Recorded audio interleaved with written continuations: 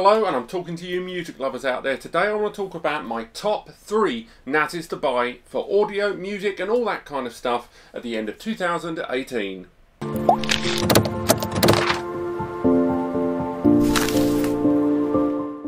Okay, so you love music. Maybe you want to listen to your MP4 music that's real dense media anywhere in your home. Perhaps you want to listen to an audiobook or a podcast and basically want an automated system that downloads all of that information for you to access on your devices. One way or another, you are looking for a network attached storage device for music. You know, you might want to watch some movies, you might want to back up some emails, but ultimately it's all about the music for you. These are my top 3 NASes for music lovers out there now. First and foremost, these 3 NASes, not all of them were released this year. Some of them were released last year. This isn't about NASes that were released this year. This is about buying the best NAS at the end of 2018 right now. And in some cases, older NASes are better than some of the new stuff that's put out there.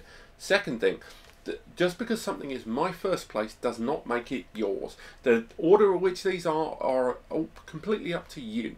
I've picked first, second, third, but for you, you might prioritise a feature in one of the others that puts it ahead of the competition. So don't just assume that because I say something's first, it means it's the best one of the 3 for you.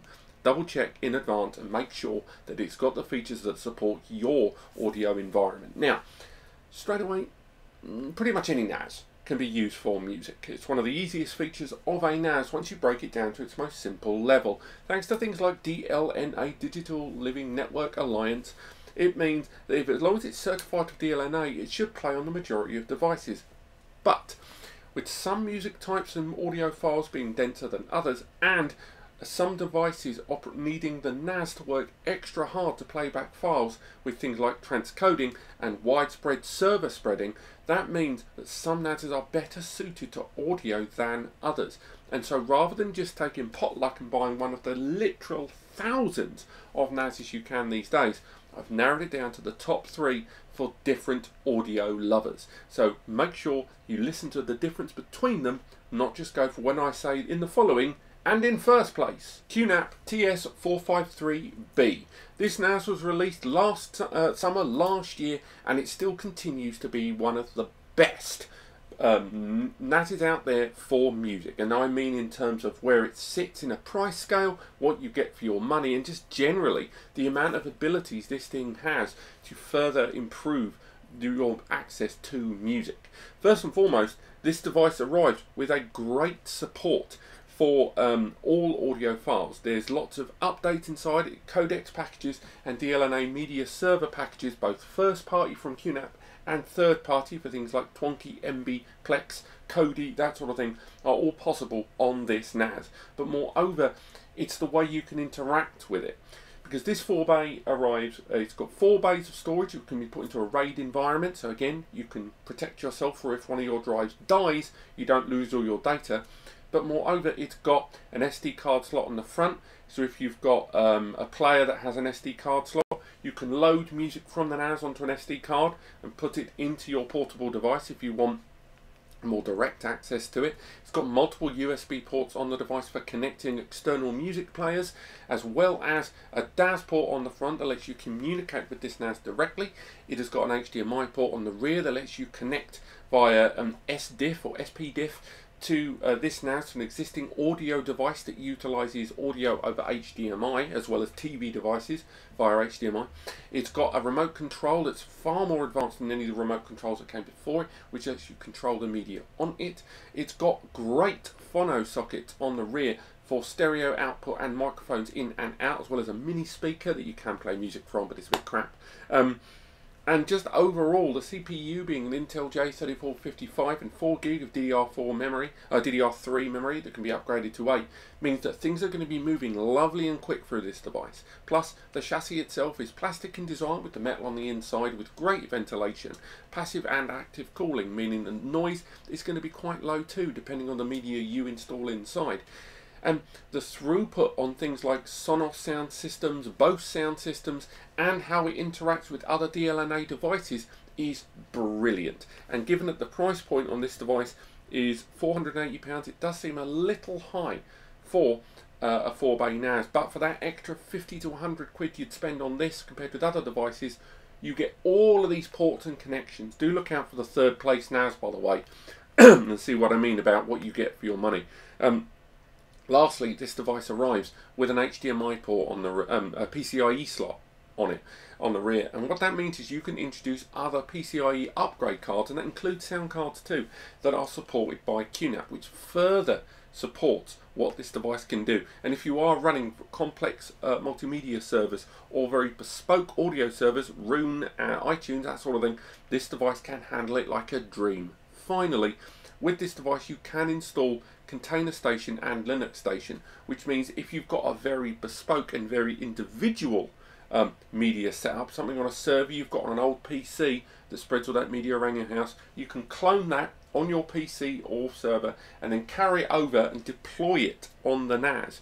So again, it's very adaptable, this device, very, very good indeed, and it's one of the main reasons for me that the 453B still continues to be the best NAS for music lovers out there. If you loved the sound of the QNAP TS453B and loved those features, but you want real future-proofing and carefree environmental access to this device over your network environment, as well as many, many users accessing it, this is the one for you, the TVS682.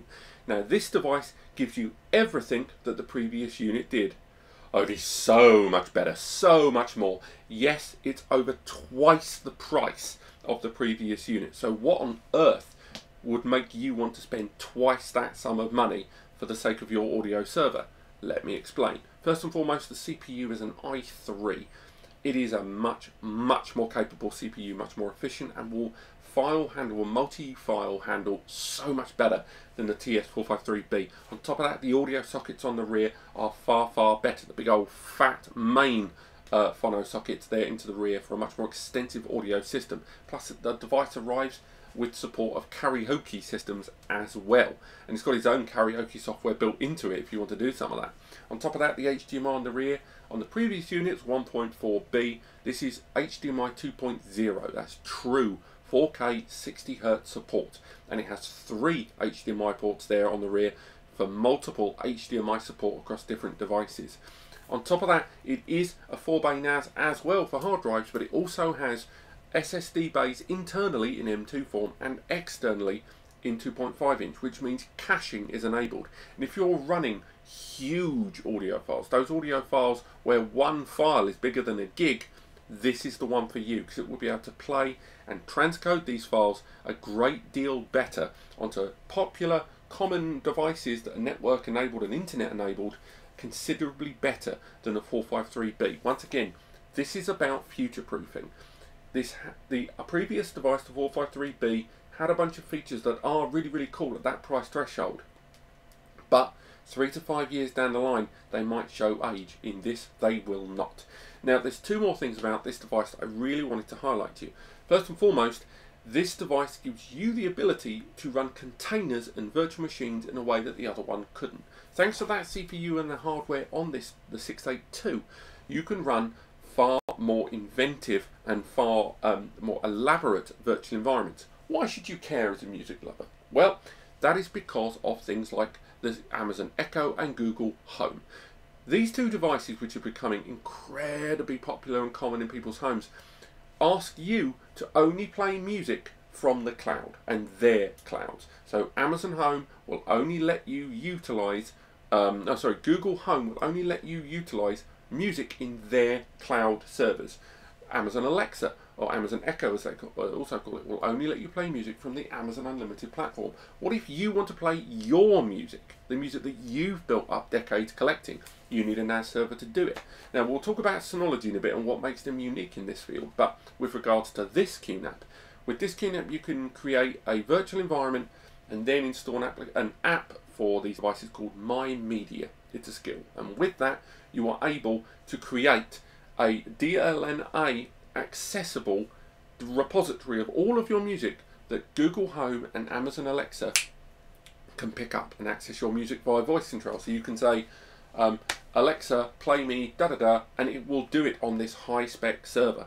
And that, along with all the direct access connectivity we talked about before, and the just insane hardware option that this thing promotes, as well as huge support, again, Sonos, Bose, and all of those sound systems, Roon, and a huge array of mobile applications for media, both first and third party, is why the TVS 682 is my second place best NAS for music at the end of 2018. In last place, I'm going to completely mix things up. When I say last place, we are talking third place out of thousands of NASes, so there's no shame in coming third.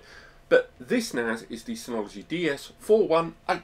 It's very affordable. It's a lovely affordable 4-bay NAS. Again, it's available now for about 300 quid, which is a snip compared to some of the NASs we've talked about today. And this also is a 4-bay RAID enabled NAS. So why should this NAS, at a fraction of the price of the others, be so damn good for an audio NAS? Well, put simply, for what you are paying, you get an incredible array of applications.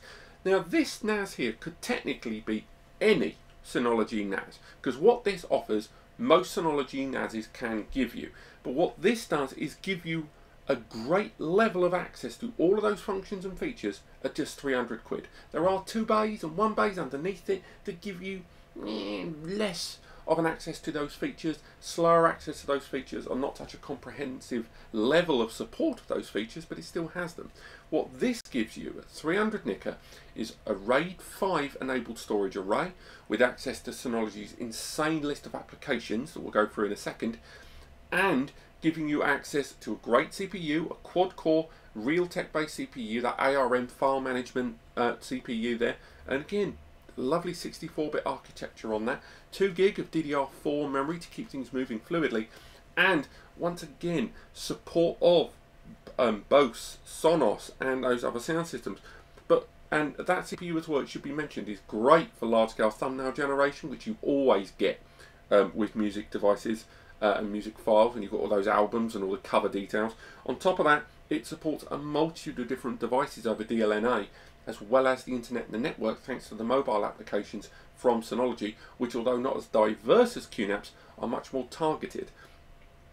But, and I should mention, all 3 of the NAS we talked about today support pretty much any file format you're looking for, even OBB and stuff like that, the really complex ones. But what makes this in third place, and indeed most Synology devices, although nowhere near as good a price point and balanced affordable level as the DS418, is once again coming back to those home devices, Google Home and Amazon Alexa, as well as those. We can talk about Amazon Fire Stick as well. If you've got these devices for enjoying your data and your multimedia in your home, and specifically your music, what will make this appeal to you is Synology to date, at the time of recording this video, are the only NAS brand out there that have an Amazon skill available for your smart home without you having to create a virtual machine and having to use third-party apps. They're the only ones with an app for Amazon Fire Stick, as well as apps for some of the Google devices as well.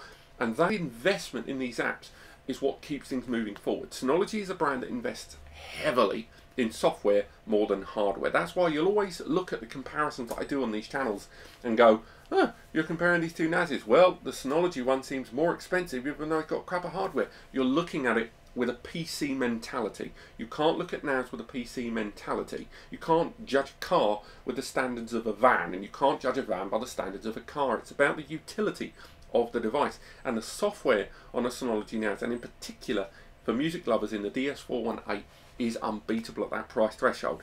And that's why I said earlier on about first, second, third place. This isn't about one of these 3 being better than the other 2. It's about what you need it for. So in the case of the 453B, that is connectivity beyond connectivity. It covers so many bases at that affordable level of 480 quid. The TVS 682 is about those same facilities, but future-proofing and giving you more power under the bonnet to move more and more files forward to your many, many, many connected users, or your more bespoke and more individual setup. And finally, the Synology DS418 is about ease and affordability and giving you the maximum amount of software, setup and forget support at just £300. Thank you so much for watching. Buy your NAS from the guys at span.com. If you've enjoyed it, click like and subscribe to support the channel, and do remember to visit me at nascompares.com to learn more about what's new and wonderful in the world of NAS. Thank you so much for watching. Cheerio.